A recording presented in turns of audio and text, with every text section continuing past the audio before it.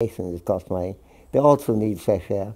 They also need whatever global warming, the opposite of whatever global warming produces. They don't want to be drowned in Maldives and Bangladesh. Part of them would be. They want all of these things.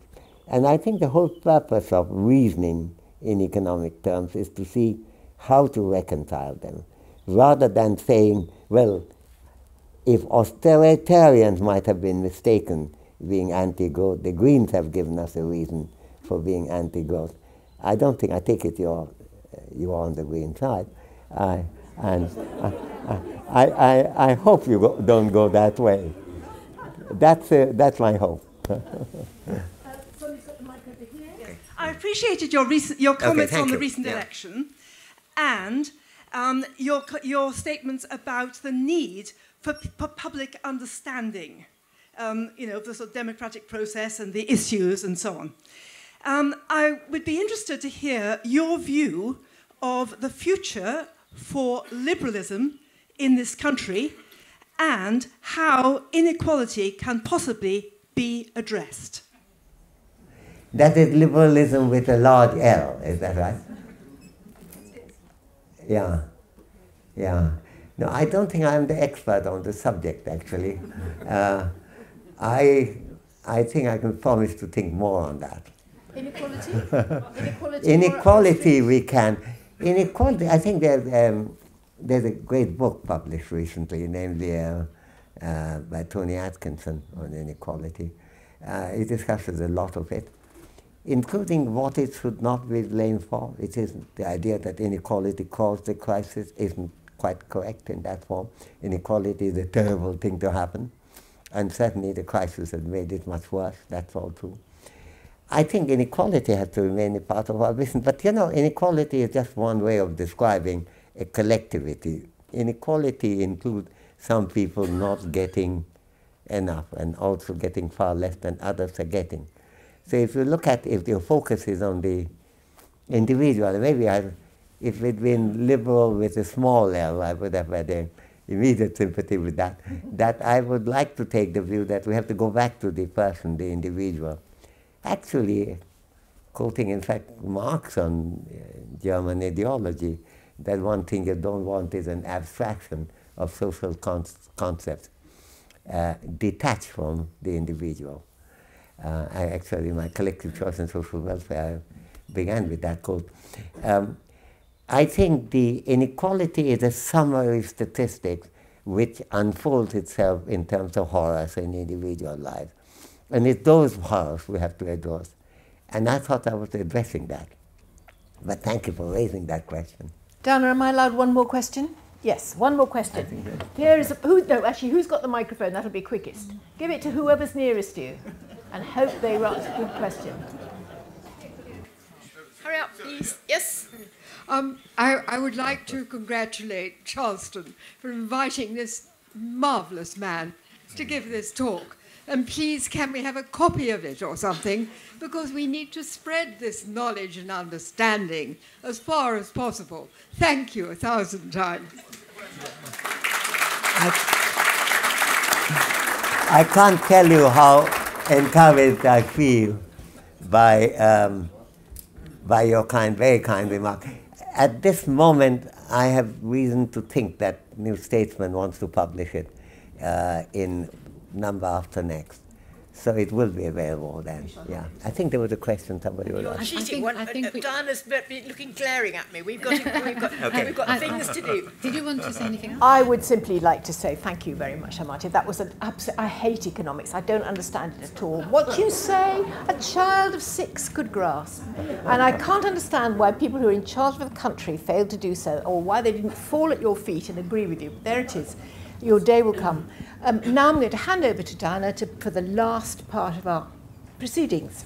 Okay, well, I'm really sorry to have to suppress questions because I know you raised so many issues, Amartya, but I'm sure you will understand that there's another part of this session which is also going to be very exciting. First of all, though, I'd like to on all our behalves, I'm sure, thank Amartya for a characteristically analytical, witty, profound and enlightened and humane talk. Thank you very much.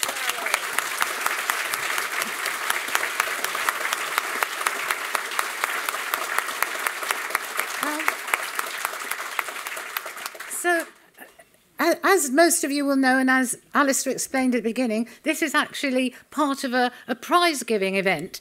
So we need to come to the prize-giving element of it. I just wanted to tell you a little bit about that prize.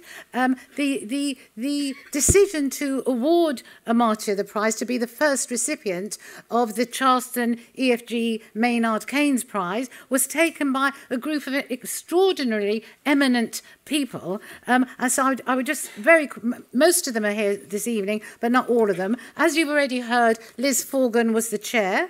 The other panel of advisors consisted of Nigel Newton, who's the chair of the Charleston Trust and the CEO of Bloomsbury Publishing, Robert Skidelsky, who I'm sure you all know is the expert on Keynes, Simon Keynes, who some of you would have heard before, who is Keynes's great nephew, but also very eminent professor of Anglo-Saxon studies at Trinity College, Cambridge.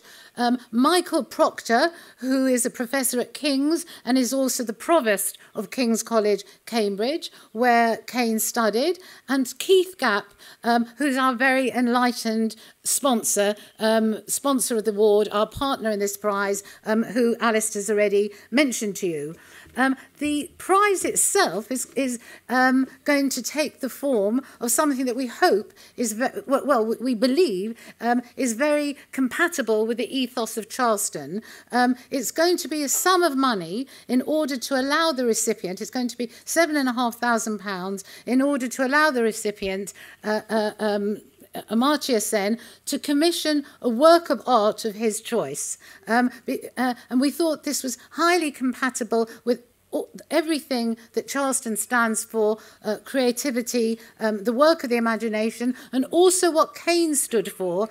After all, he was the first initiator of the Arts Council and was a great patron of the arts. So what I'd like to do now is to call up, obviously Amartya is going to commission this prize, so we can't see the prize at the moment. I'm going to call up Keith Gapp to present him with something nevertheless. But I just want to ask Amartya, do you want to say anything about what you're thinking about commissioning? Have you, or do you want to have more time to think about it? It's a very difficult choice because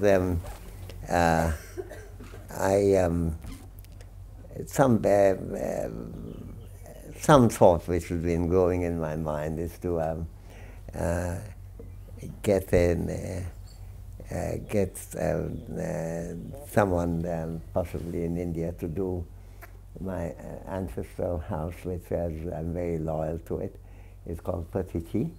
I was born in Santiniketan in that village, and that wasn't the house where I was actually born, but it was the house from then. And when I got the Nobel, I was able to give the money in the name of the Patichi Trust, in celebrating the house where the family lived. Half for Bangladesh. No, I think they were divided between Bangladesh and India. I think India and Bangladesh, 2/3, 1/3 divided. So I think there's some idea, and I'm being encouraged by my wife on that, is to have a picture, have a painting of the house, which of course I like very much. But this is a tentative thought. You have to get an artist, and you have to say somebody who says, this is fine, as an object. So I think that's okay. Well, thank you very much for sharing with us. I knew that that's what Amartya was thinking about, and I thought even if it's tentative, you'd like to hear what he was considering. And the other thing I did just want to say, we don't think it's at all eccentric that you should change the world from Charleston.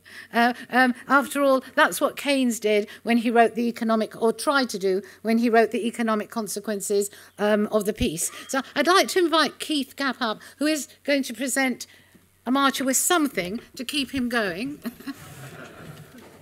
Tell them what it is. As Diana has mentioned, the main prize lies in the future, but tonight it's my privilege to present a memento to Professor Amartya Sen, which is a wonderful print of a Duncan Grant portrait of John Maynard Keynes. And it's... thank you. I will look after the corner. I'll look up. Okay, if you look over, okay. I just wanted to mention that came from the King's College collection, so we'd like to thank the Provost of King's College for allowing us to make a reproduction, as well as the estate of Vanessa Bell. So before rounding off this evening, I just want to say that Amartya has signed some books in advance, if any of you would like to buy any of his books, because he's going to be, he just came from abroad yesterday, I know. He's got other functions this evening, but he has signed some books in advance. Also, for those of you who are intrigued with the mention of the economic consequences of the peace, written here at Charleston by Maynard Keynes, just to let you know that there's an extract of it in the Penguin Classic Essential Keynes, which has just been published and is edited by Robert Skidelsky.